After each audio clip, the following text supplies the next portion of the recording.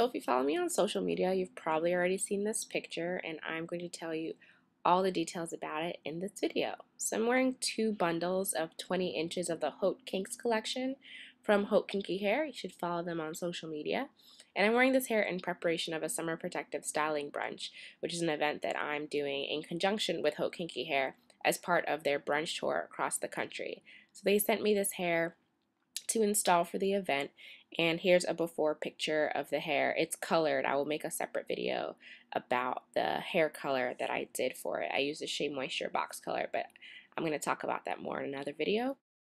And my hair was installed by African Creature, or Hair by Susie, and she's an awesome hairstylist located in Queens, New York, and she's going to be at the event too.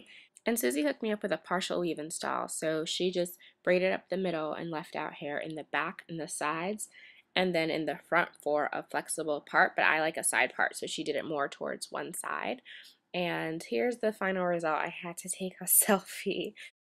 So in the rest of this video, I'm going to be showing you how I can achieve that big hair at home with this Haute Kinky hair. So I put my hair into about 8 braids, and I braided up the sides and the back of my hair separately from the weave, but the front of my hair is braided in the weave. And I'm just quickly putting some oil on the hair. And I only used water to do the braids. I didn't want a lot of definition, so I didn't use any product, but it still holds a curl really well.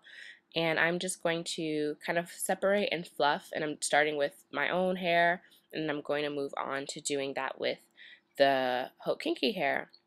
And if I came across any tangles, I just kind of worked through them. It's very similar to my own hair, so whatever I would do with my hair, I do with this hair. And I'm just showing you how well it blends on the side here.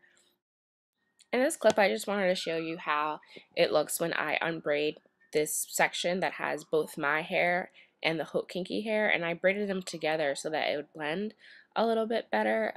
I didn't want my hair to have one braid pattern and then the Haute Kinky hair have another braid pattern at the top. So just going through, and you just separate for the gods, man. Just keep on separating fluff, and that's my hair right there, that little piece up there.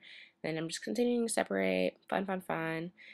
This took me a long time. It was a long process, like 30 minutes. But this is the same thing that I would do if I wanted big hair. And this is what I did do when my hair was blown out. I just put it in some braids and then separated and fluffed until it was super big. So the same process works on this hair, and you can pretty much do whatever you want to do to your own natural hair to this hair. So now that I'm done taking down all my sections, I'm just kind of raking my fingers through to further blend my hair with the Haute Kinky hair. And I don't know if you can tell where my hair stops and the weave begins, but I will say that this hair fooled quite a many natural. I went to 2 hair events on this day, and a lot of people were like, "Oh my gosh, how'd you grow your hair so long?" And I was like, "Oh my gosh, it's a weave, but thank you."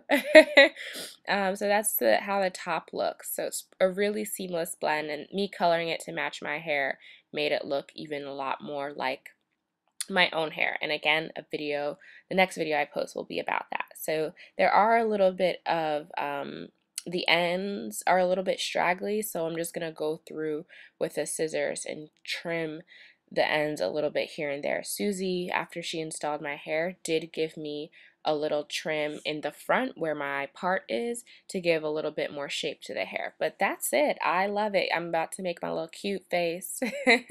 So thank you guys for watching. I'll see you later.